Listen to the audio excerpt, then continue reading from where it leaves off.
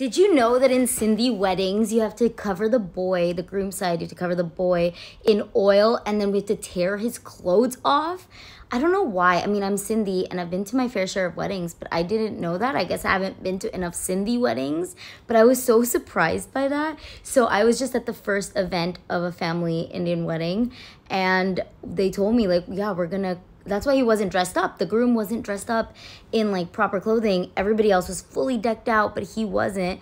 And it's because we had to do like a prayer and stuff. And then we had to pour oil all over him and then tear off all of his clothes down to his boxers. Yeah, that was unexpected and kind of funny. And one of his friends actually brought maple syrup, so we covered him in that too, just for the fun of it. He obviously had to go for a shower right after, but yeah, that was fun. Also, I asked, and the concept behind tearing off the clothes is kind of like you're shedding off your old life because you're getting married into your new life.